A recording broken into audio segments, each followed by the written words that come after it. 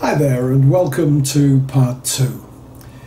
In this video we're going to have a look at the water supply to the caravan, of course, and also have a look at the self-containment. This will be an overview of it, not how necessarily to do it, just the finished product and what to expect if you want to start the job and do it yourself. It is so simple. Then we're going to have a look at a very simple fix for refrigerators. Not everybody knows this, and it can cause some problems when you're ready to go away and you have to clean the fridge.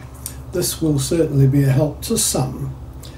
Then finally we'll have a look at the bedding, how we set up to spend a night in the caravan. Not necessarily, as said before, how you will do it. It's just how we have chosen to do it, and it makes it look fairly simple. Okay, let's get on with it. These first two pictures show the top and the bottom of the tank with a weird little knob there, which is for attaching the hoop which goes on either end, and that means you can tow it along behind you from the tap to the van.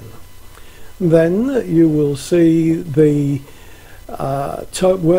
where you attach the water inlet tube to, and then the finished item.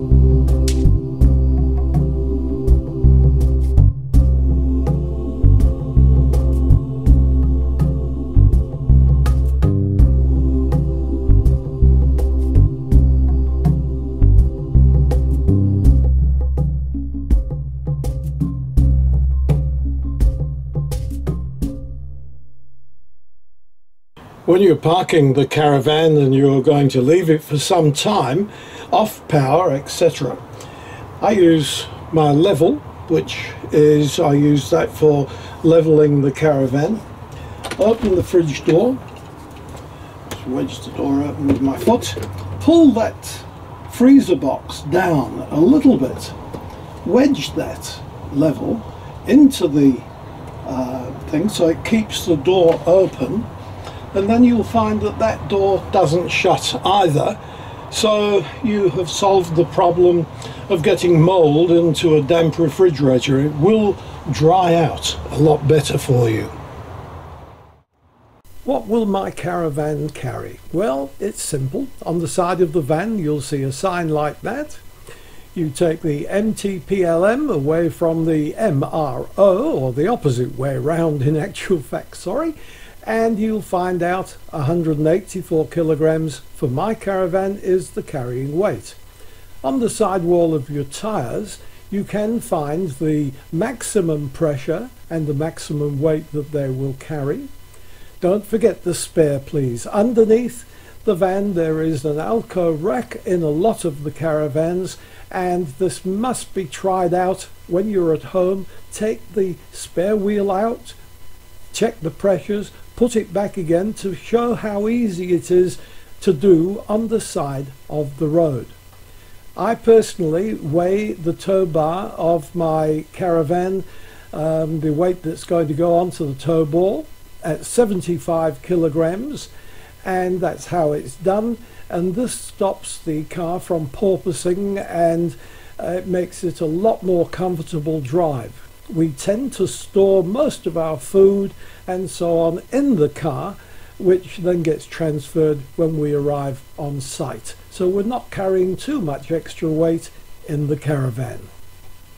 Thank you very much indeed for watching this little session that we've had. Hope you've gained something from it. If not, you may be able to tell other people when the questions arise wherever you are. I find talking to people on camping grounds very interesting sometimes. I've seen even an older chappie who had a caravan, an English caravan, and he was using a normal 50mm low-rise ball. He didn't quite realize that if he went over a big hump that the Alco hitch could hit the tow bar and just force it off the tow ball altogether. His first port of call was a caravan shop on the way home. It's always nice to know that you've helped somebody, and I'm hoping that I'm helping you. Next time we're going to look at television problems and a sound problem that seems to plague a lot of people and may save you moving up to a larger television. Then we're going to have a look at motor movers and their effect on caravans and how they work and how simple they are to operate. And we'll possibly have a look at the awning as well to let you know the varying types of awnings that there are out there. So for now, safe travels. Please drive carefully wherever you are. Bye for now.